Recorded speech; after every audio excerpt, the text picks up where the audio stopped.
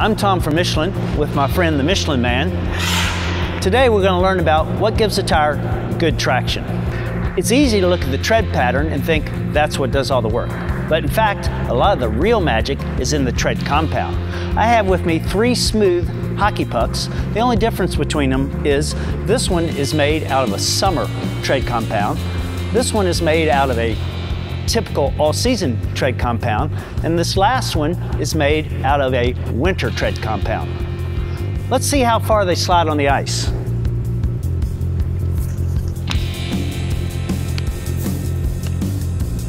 Go ahead, Michelin Man, give them a push.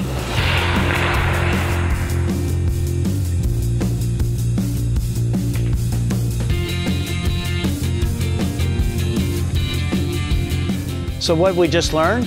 The tread compound with the most traction stopped first, just like the tires on your car.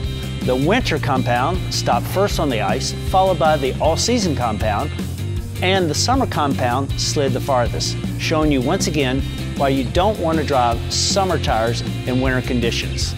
Michelin designs the tread pattern and the tread compound to help you stop better. Be safe, drive on good tires. Thank you. Michelin, a better way forward.